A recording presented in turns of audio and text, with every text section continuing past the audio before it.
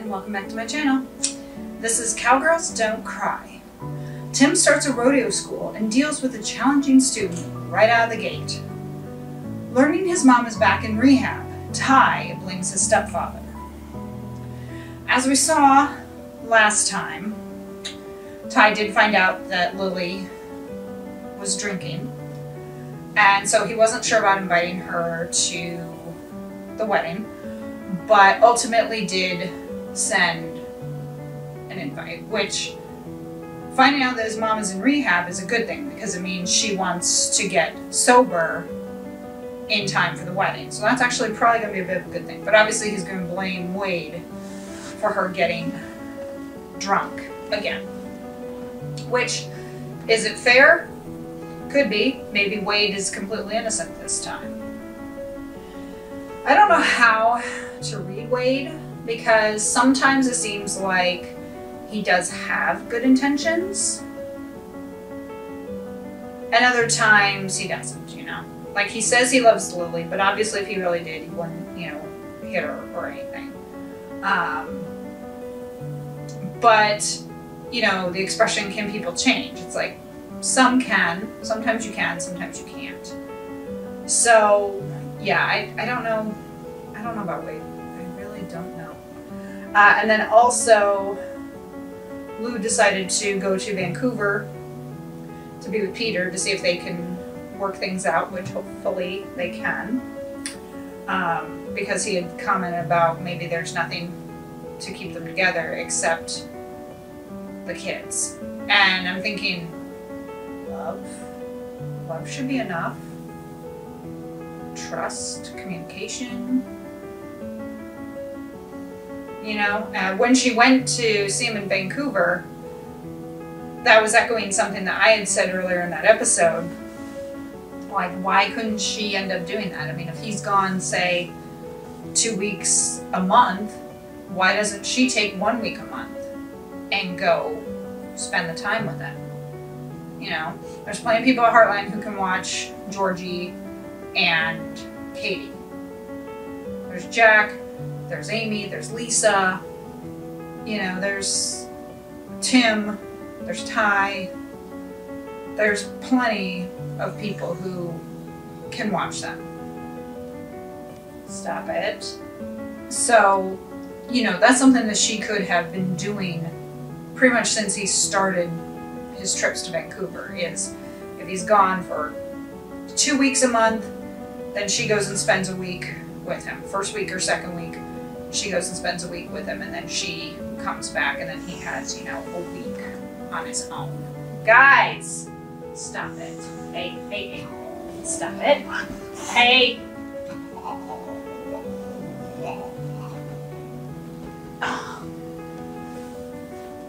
Cat drama.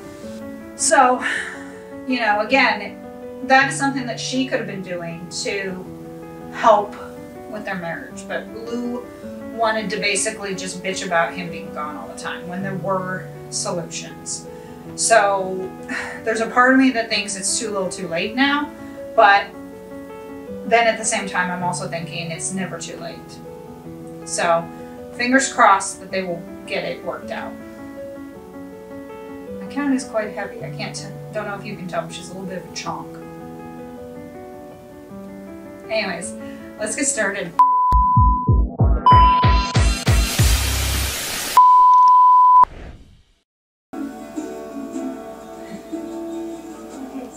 Push with your leg and guide with your rings. You like this? Yeah, good. Yeah, my mom's been paying for private lessons. The post-divorce. I was going to say the troubling student right out of the gate. I said, I bet that's going to be Jade. Because for some reason we have to have Jade in here. Why? Because all the guys in my school are like serious cowboys. They're only into horsey girls. Like this guy in my homeroom, Matt Smith. Ha! Matt Smith? Okay, well, you could take rides. That had to have been a Doctor Who reference. Not because you want to impress some guy. It's probably about the time he was the doctor. I think you want to impress Steven at the dance. Probably even want to be dressed and everything. Actually, I haven't thought one bit about that. Spectator.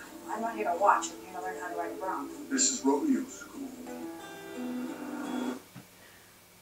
I mean, I can kind of see Tim's point, you know. biologically speaking, there are things that men are better at than women. You know, before anyone comes at me, you know it's true, even if you don't agree. You know it's true. Women are built differently. Some of us are better at certain things than men, and vice versa.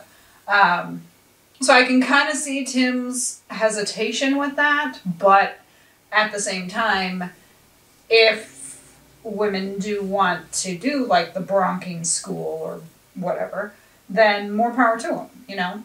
Let them do it if they feel that they can handle it. So he's got those two students, so we're going to see them. And of course, Lisa, you know, she's not meddling, and I'm just like, and Amy knows what she's doing, because you saw when she mentioned about, you know, wedding recipes, you saw Amy was kind of like, okay. And of course, Jack, he knows what she's doing. And if, you know, they should just say something. They should just say, Lisa, stop. Well, I'm not. And say, yes, you are. You're insinuating, you're doing things. Stop. Completely. You know? I mean, obviously they're going to get her to help by the end. But I'm just kind of like, you know, if that were me, I would probably be like, I would probably put the kibosh on it. And be like, no, you're done.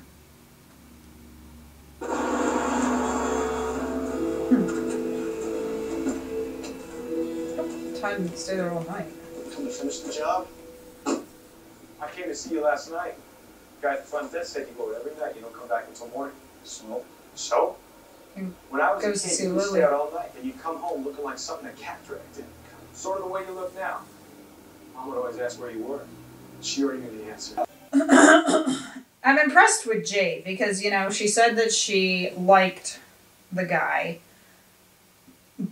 And so if she liked the guy, you'd think she would be all up for doing some making out. But it seemed like she just wanted to kind of hang out, get to know him a bit, and then... But of course he was all about going and getting it on. So, kudos to her for sticking to her guns. You know? And as I said, you know Lisa's going to take over with the wedding. And I'm sure it's still going to be beautiful, but it's just like, stop meddling. Just stop. It'll be okay. Just stop. Jade? Hey, Tim. Are you crying? Yep. No.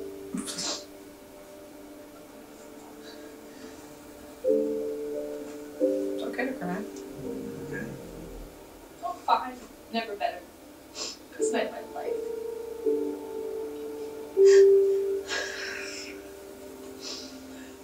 Where you were going at night. What the hell?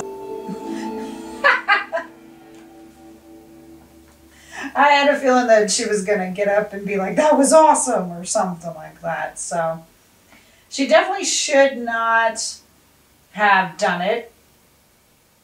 But, yeah, I kind of had a feeling that she was going to be like, that was awesome. And that she was going to enjoy it. And it seems like in this sense,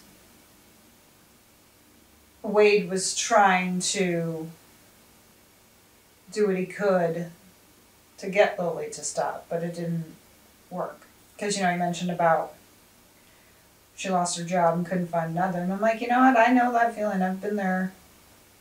It's one reason why I started my channel, because I was like, I was tired of the jobs that were out there and thought I'd start my own. So, you know, when he said that she couldn't find another job, I was thinking, you know, obviously she became depressed and then that's when she turned to drinking, but I was like, it's too bad that she couldn't have, like, found something else.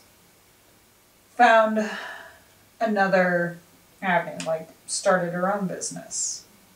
Something that she could have done that would make her happy. But the good thing is she's in rehab. So she's in rehab. She didn't know about the wedding, but obviously, you know, Amy gave Wade the save the date. So they're aware now, or at least Wade is aware. Lily may not be yet. So she just checked into the rehab, I guess, for herself. But I have a feeling we're going to see her at the wedding. Sorry, I'm going to laugh every time they say his name. You didn't have to ride that block to prove that. Yes, I did. Now every time Matt corners the Lily's truck, he's gonna think of me flying out of that chute and kicking his butt. I'm out, Ryan. Pack up your stuff. She'll be back. And Lisa just kept pushing me about the wedding, so I kind of told her to butt out. Well, that doesn't sound like you. I know, but she wouldn't take no for an answer. So why did you say no? Because I already have the lube breathing down my neck. Maybe not ideal, and maybe it would be hard to get the name of the place from Wade, but I'm sure that they could find out where it is. And yeah, then they could have done that. They could have just taken the money, driven to the rehab place, and even if they couldn't see Lily, just say, we want to pay for this. At least he accepted it. Obviously, it's some of the money from the winnings that he had shown Amy. So that's nice. And I like that Wade did finally go ahead and accept it. And Ty is right. He says, you can't work these 2 jobs forever. You're going to get burned out. And I'm thinking, yeah, when does he sleep? Because he mops all night and then he goes and works there at Paladin Transport. It's like, dude, you have to sleep at some point. So, but it is nice to see. It's nice to see Wade being responsible, doing these 2 jobs. It seems like Ty really kind of came around with that when he saw that. I mean, obviously Ty's going to be okay because he's going to be a vet, so he's going to make good money as a vet anyways. And so, but yeah, I like that he said, Amy and I talked about it. And I like how he said Amy and I talked about it because, you know, as someone who's going to be getting married, his wife needs to be involved. And he had said to her basically at the beginning that, like, he didn't want her involved. And I'm thinking, she's going to have to be involved if she's going to be your wife. You're going to have to include her in this stuff. You have a visitor. Steven. Oh. Hey, Georgie. Steven, hi. Jack. Go. In the kitchen. Leave me. Don't get too close, they're contagious. I already had the box, so I'm not worried. Okay. Kind of surprised in all her foster homes that she never caught it. Yes. I don't think I'll be going. How come? I feel like I was leaving a lot. When I was a little girl, I always used to imagine what my wedding would be like. I even told my mom that I was going to ride Sugarfoot down the mountain. He was my favorite pony back then. Sugar food. I guess I just thought that when it came time for my real wedding, my mom would be here in the mountain. You were right. And she's going to be a big help. Yeah, blue.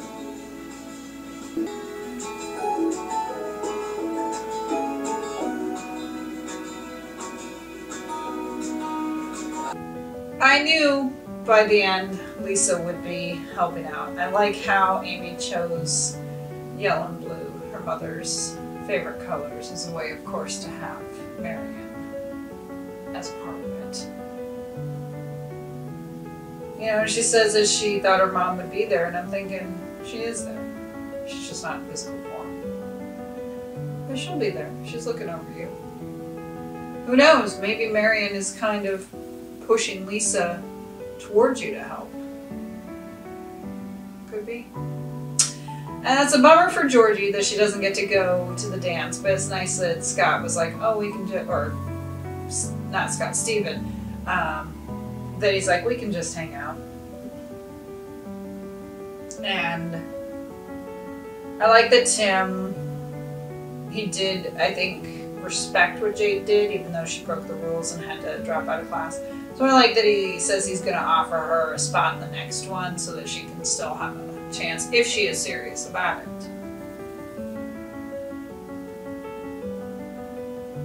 I definitely think we're going to see Wade again. And like I said, I don't know how to take him, but at least in this episode, he seemed to be decent. You know, he seemed to be someone who was trying to have a good life. You know, and when Ty said, "She's my mother," he said, "She's my wife." And I'm like, yeah. I don't know, in a situation like that, it's like, who do you listen to, the wife or the son? But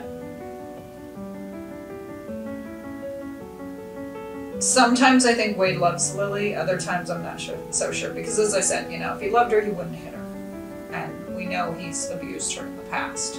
That's what the first few seasons were about. And she really should not have gone back to him. But he does seem to have turned over a new leaf. And you can do that. It doesn't excuse the sins of the past, and that shouldn't be forgiven. But I think you can change. I don't know. When someone is an abuser, they're probably always an abuser. But I think if it is something truly important, you could change. Maybe I'm wrong, but I think it depends just on how serious you are. So thank you for joining me for this episode of Heartland. Please hit the like button and subscribe for more content, and hit that notification bell to be alerted of future reacts if you are watching this on YouTube. I will see you in my next video. Bye.